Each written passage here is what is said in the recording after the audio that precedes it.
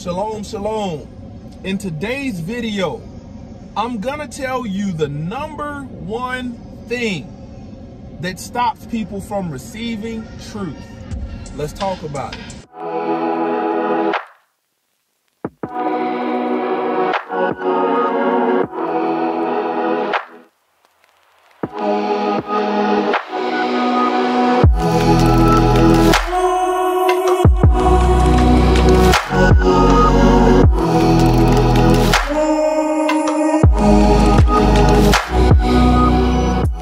All praise to the Most High Yah Shalom. Thank you for tuning in to another Righteous Spirit-filled episode. Today I'm back at it in them trenches handling that kingdom business.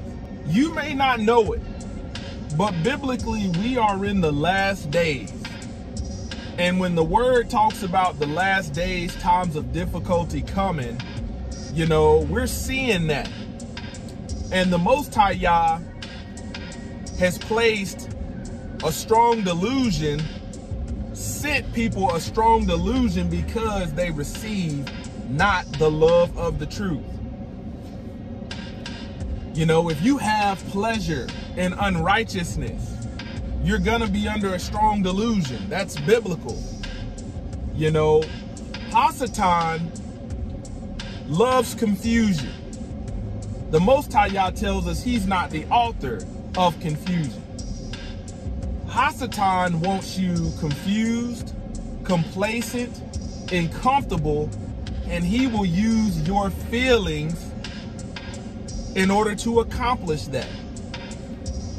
This is why I tell you, you know, you cannot adjudicate any matter based upon feelings. All matters must be adjudicated based upon facts, based upon the truth. Okay? You have people out there that claim that they love the Most High Yah. They feel like they have a relationship with the Most High Yah. But the fact is, the word says, if you love me, you will keep my commandments. Man, feelings will be completely different than what the fact of the matter is. You know? You have people that say they know the Most High, swear you up and down. You're not about to tell me this and about to tell me that. But when you show forth evidence, they that say they know him and keep not the commandments is a liar, and the truth is not in him. You're dealing with somebody that's operating out of their feelings only. This is very important. Man, I've challenged a lot of Bible thumpers, a lot of religious Bible thumpers that I don't know whether it's reading comprehension or it's spiritual retardation. People will have all kind of feelings about worldly or Christian observances or holidays. Well, you know, I feel like, you know, Christmas is a time for the family to get together and to celebrate the birth of baby Jesus in a manger and all of that. Like, I get what you're describing through your feelings. Doesn't change the fact that when we look at anywhere in the Bible, you don't see that holiday is commanded nor told how to keep. But the fact is, we're told not to follow the way of the heathen. Man, your feelings will keep you back from walking in truth. You see what I'm saying? Okay. Oftentimes, your feelings have to do with a lot of your stuff that's sinful and wicked and you justifying it. Okay? If you somebody that's not willing to keep the commandments, and we know that we should keep the commandments as that is truthful, it's lawful according to the Bible. Messiah kept, you know, the Sabbath. Your feelings will justify you not keeping it. Well, you know, I go to church on Sunday and my pastor said, you know, according to our religion, our faith, that is the day of rest. And I feel like, you know, as this type of believer, whatever 32, you know, flavors of Baskin Robbins, you know, it's all feeling based. Ain't none of it factual. You know, when it comes down to, you know, women feeling like they don't have to submit to men, this is what stops women from walking in truth. You got women out here that will argue up and down that they got a relationship with the Most High Yah, but they don't have to submit to no man. It's all feelings based. None of it is factual. You have people that love this chakras and energy, and they tell you that they're spiritually awoke and I'm in my divine this and that, and they will be playing with idolatry, and based upon their feelings they will be justifying this. Biblically, the truth is, it's idolatry. You know, there's so many different, you know, let's break it down on a carnal level. Okay, you got people out there that feel like they are well off. They feel like they're well off, don't have nothing to worry about, have no need of living set apart. But the truth of the matter is, guess what?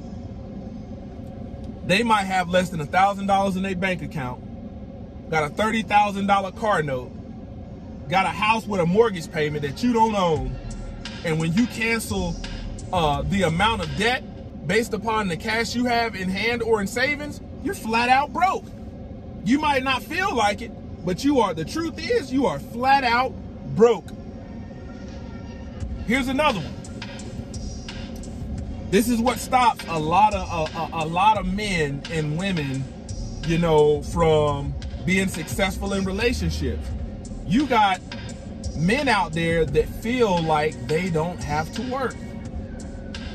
And these men desire good women, and they wonder why they keep getting low quality women, because only a low quality woman will put up with a man that don't want to work. That's the truth. See, your feel, once we start separating this stuff and put a hard line in the sand, you're gonna realize your feelings is what deceives you. Okay, I've been telling on my business playlist, I've been telling people, hey, you need to start something for yourself. You need to set something up on the side. You may feel like your employer loves you, and you may let these little employee dinners and appreciations go to your head, and your boss is your friend, and that's my girl, and that's my guy, and they would never. But the truth is, it's just business. The truth is, if they need to make some cuts, who you think they gonna cut? They gonna cut the people at the bottom, and that could be you. That's the truth. This is why I'm telling people, if you want to free yourself from the system, you're going to have to receive truth. Here's another one. When you bring up an argument of homeschooling versus sending your kids to public school system, people will justify their own selfishness and use that as an excuse to why to send their kids off to these places where they're constantly getting shot up. Every year goes by, we see a public school system get shot up. When is the last time you seen a kid that was homeschooled shoot up his own house? Exactly. You may feel like you care for your child, but the truth is you really don't. See, the Most High Yah gave you a clear-cut path.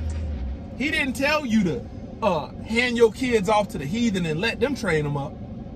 Give your kids off to the Gentiles, let them train them up. No, he said you train up your child in the way that they should go. Come on, man.